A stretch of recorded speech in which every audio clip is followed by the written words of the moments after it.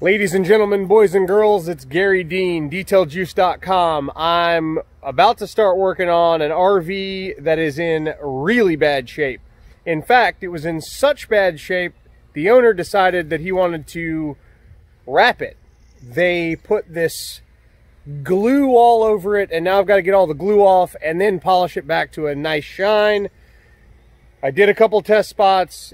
It's going to be a huge pain in my ass to get this thing straight, but I am absolutely and always up for a good solid challenge. So when you see this, you're going to say, oh, it looks faded, blah, blah, blah, just polish it and you'll be done. Well, that's not necessarily the case because of the glue that the wrap people put everywhere. That's got to come off before I can get to the shine. So that'll be the first order of business, is starting to polish this thing. I will be cleaning the roof and doing a full thorough detail on it, but the main reason that I have it is because it's just dull and they look like the clampets rolling into a campground. So I'm going to get all that straightened out, and I'm going to bring you guys along for the whole ride.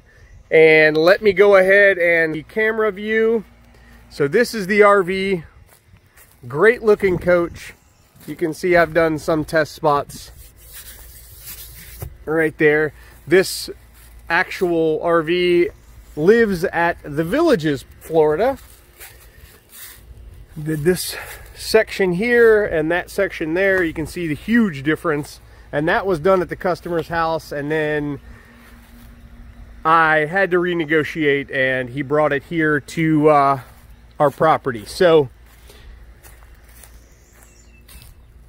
you can see how dull it is, and you can see all the wipe marks from that glue.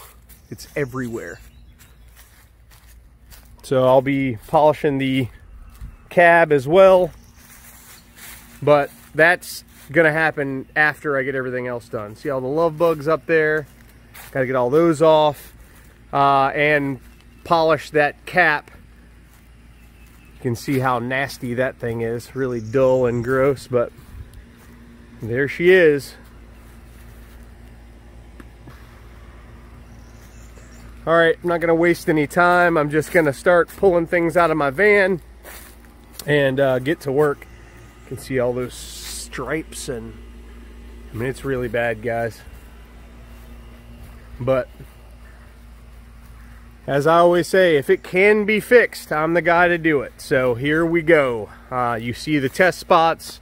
The whole coach should end up looking like that.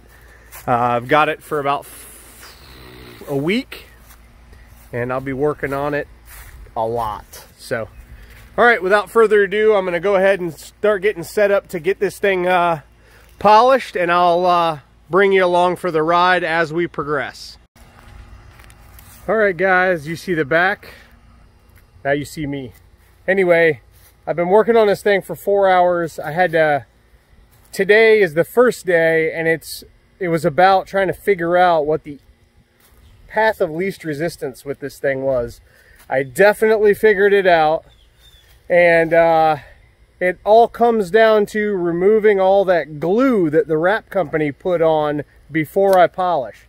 I originally started trying to just compound through it, and while that's pretty effective, it was taken me like 4 times to get through it all to get a shiny patch.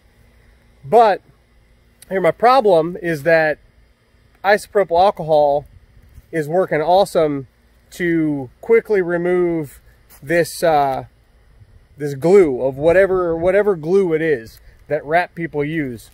That's vinyl, not lyric wrapper stuff. Anyway, whatever they use is pretty thick and heavy duty stuff, and I have to get that off before I polish, or I take 4 times as long to polish. So I've figured out how to get it off pretty effectively and then compound and polish. But in this Corona China virus bullshit situation we've got going on, you can't get alcohol, so rubbing alcohol. So I had some 91%. I had 2 quarts of that, so two 32 ounces of that. I used about 16 ounces and ran out of the first bottle. have more at home, and then I acquired another 32 ounce of 70%. So it should be enough to do the whole RV. I'm pretty excited about that. But I also have another idea anyway. So bottom line is I'm making progress. I figured out what I need to do, and the rest of it, there's a whole lot more to do. I literally got only the back and a piece of a side done today. But I'm very, very excited that I figured out, I cracked the code, if you will, on getting this thing looking amazing. So, you don't want to look at me the whole, boom. See how glossy this back end is compared to the chalkiness that is here? I did another test. So what I tested here, I don't know if you can see, yes, you can. See how hazy it is in here? That's the glue in there. All this, that's the glue. But in here, you see all those streaks, but you don't down here. So what happened was, I removed the glue from just this bottom section and left it on the top, and I compounded the whole thing.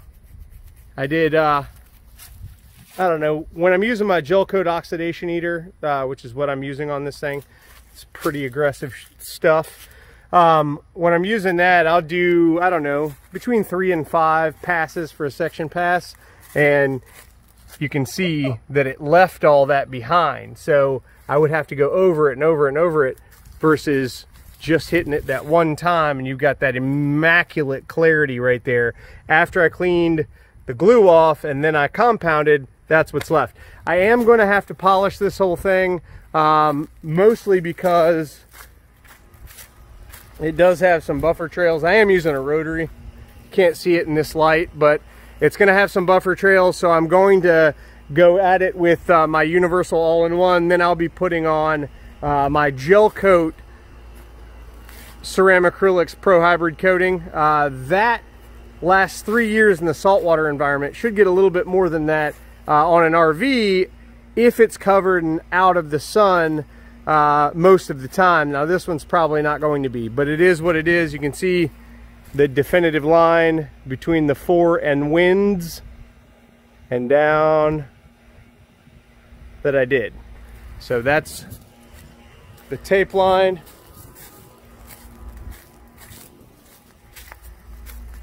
No doubt that this looks better than that. And you can see that glue right there.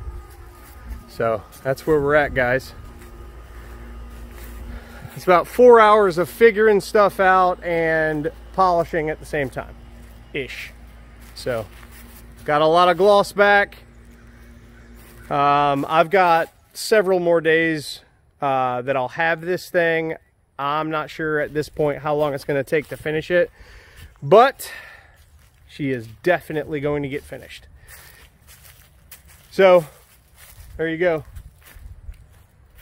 If that isn't a telltale of what's going on, I don't know what is.